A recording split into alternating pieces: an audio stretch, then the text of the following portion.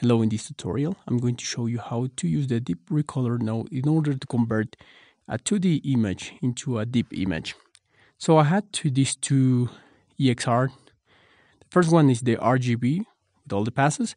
The second one is just the deep data.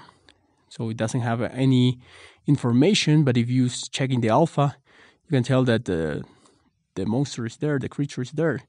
So in order to combine both of them and map the RGB into the deep data, we need to create a DeepRecolor node and connect the color to the EXR with the RGB information and the depth into the deep read.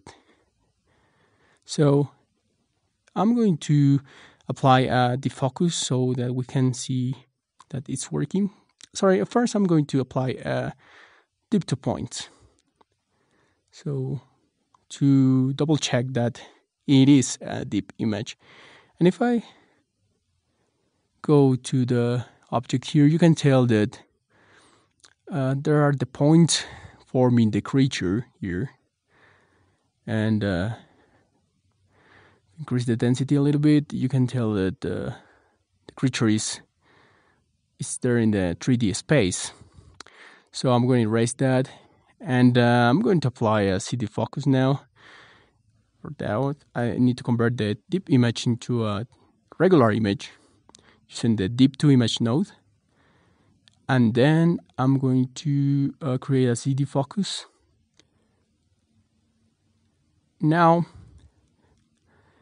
we'll increase the effect of the focus to 25, so the maximum and the size, and move the focal point right to the eye.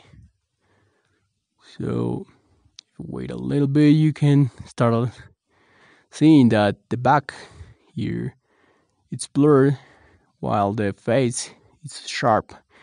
If I change the focal point, we can invert that effect and make the back crisp.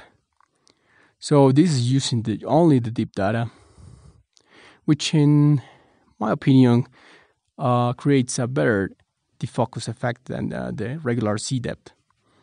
So thank you very much. Don't forget to subscribe, and see you in another video.